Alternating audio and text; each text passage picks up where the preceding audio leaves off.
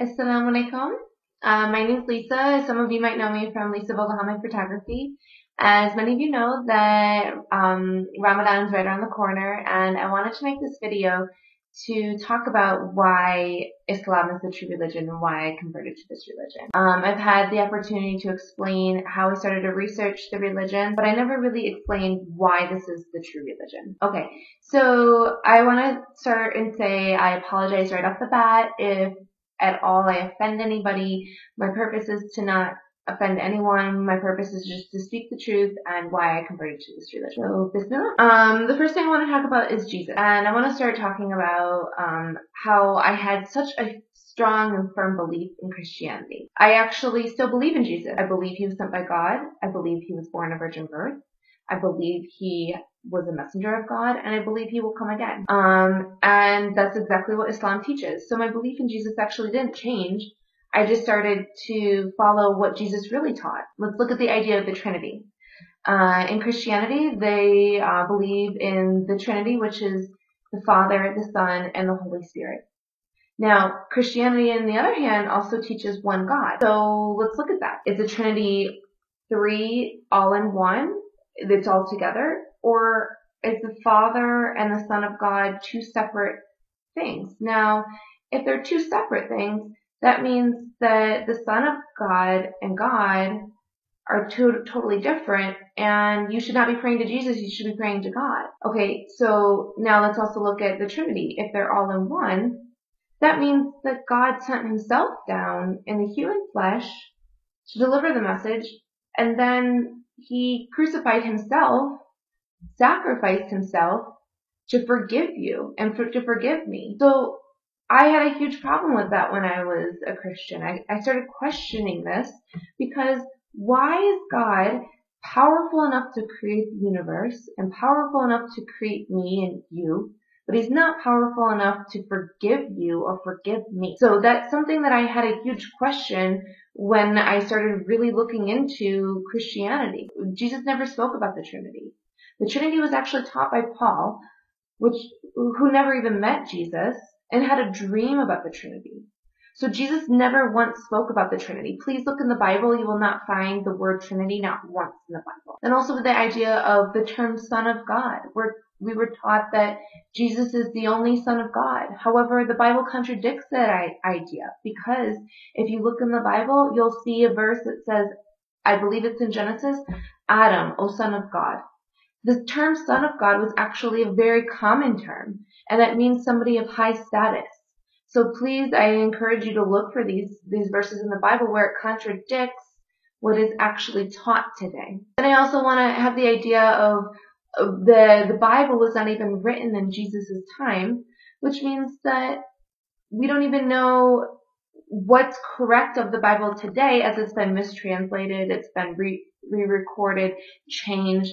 Christian scholars will confirm this information. Then I started to question about what happens to everybody before Jesus came. Because if Jesus came to forgive your sins, well then what happened to everybody before that? I also questioned that if in order the only way through salvation is to accept Jesus Christ as your Lord and Savior, what happens to children? At what age is it okay to say that you must accept Jesus Christ as your Lord and Savior?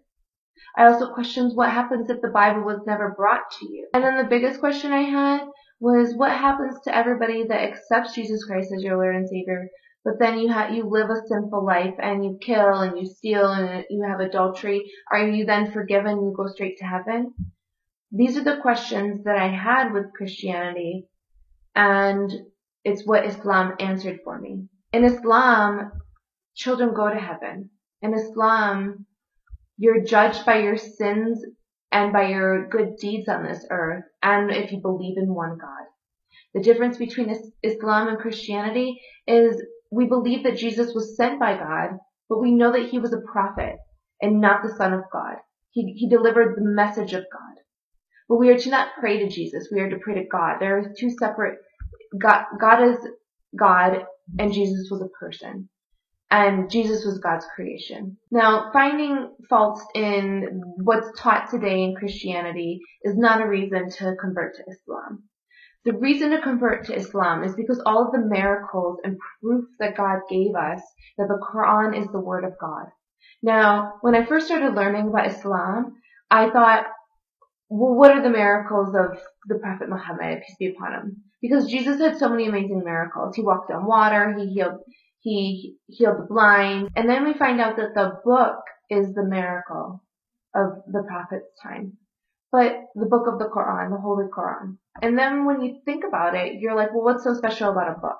It's just a book. Well, when you start to learn about the Quran, you realize that the book in itself is a miracle. In Islam, God promised to protect the Quran and it would not be changed. And the word of God was recorded 1400 years ago, and not one punctuation has been changed. A miracle of this book is that millions of people all around the world, people that don't even speak Arabic, the language that the Quran was written in, have memorized this book from cover to cover. That is a miracle in itself. Little children have memorized this book from cover to cover. Me, I don't speak Arabic, but yet I've memorized surahs. And that's amazing in itself to be able to memorize chapters in a language that I don't even speak or understand. And the reason we know that the book has not been changed is that there are 2 copies that have been kept and preserved. And we can always reference back to the original text to see if it has ever been changed, which it hasn't. And then we also have to recognize that if all the books in the world were destroyed, the Quran is the only book in the entire world that would survive. Why? Because again, it's in the hearts of millions and they've memorized it from cover to cover. Then I also want to talk about science. A lot of Christians, will kind of brush aside that Christianity and the Bible contradicts of what science shows us today. And it claims that the earth is around 8,000 years old. Well, we know that not to be true. However, the Quran actually not only supports science or does not contradict it, it supports it, as it even has scientific facts in the Quran. Now, we don't want to claim that the Quran is this scientific book. However, it has so many verses in the Quran that have scientific facts, and there'd be no way that a prophet would know this 1400 years ago unless it was the true word of God. Now, one of the most incredible verses in the Quran that supports science that I find amazing. One is Surah 30, verse 2 through 4. You'll see where it says the Romans have been defeated in the lowest land, and it's actually talking about a battle that took place in Israel, near Israel and Jordan. And the amazing part about it is that that actually is the lowest point in the earth. Now again, how would a prophet know this, or a man know this 1400 years ago if he weren't a prophet of God? Another amazing verse in the Quran is talking about how fresh water does not mix with salt water. And as we know that to be true, and it says in the Quran, He has set free the 2 seas meeting together. There is a barrier between them. They do not transgress. Now, we have a prophet or in the middle of the desert that would have for sure not have this information. So this is another proof that the Quran is from God. Another thing that drew me to this religion was that the idea that there are no chosen people. In other religions, you have chosen people that are given superiority.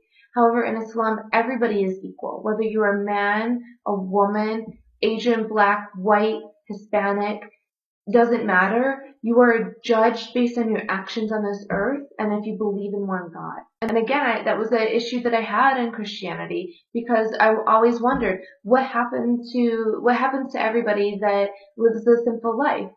But yet, if they just accept Jesus Christ as their Lord and Savior, why are they given preference over those who live a whole life doing good deeds on this earth? And lastly, I want to talk about Prophet Muhammad, peace be upon him. He was prophesied by Prophet Moses. Prophet Muhammad, if you look into the Bible, Deuteronomy chapter 18, verse 18, he's actually prophesied. It says, I will raise them up a prophet from among their brethren, like unto thee, and I will put my words in his mouth, and he shall speak unto them all that I should command him.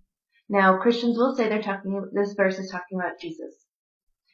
Muslims believe that this is talking about Prophet Muhammad, peace be upon him. Now, let's look at the Christian argument that this is talking about Jesus. This verse says that there will be a prophet to come. Now, if this is talking about Jesus, well then this is now saying that Jesus is a prophet and not the Son of God. So that completely contradicts the idea that this is talking about Jesus. Then it says a prophet will come like Moses. That's what it's talking about.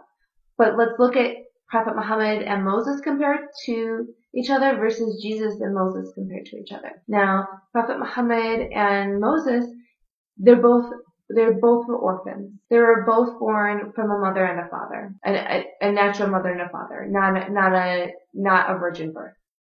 They were both illiterate, and they were both the only prophets that spoke directly to God.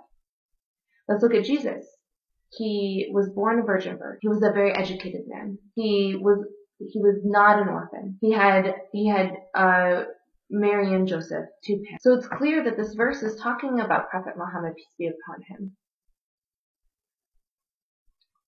Now, there's so many other amazing things about Islam, and I wanted to cover just a few of the reasons why I knew that this was the religion of God.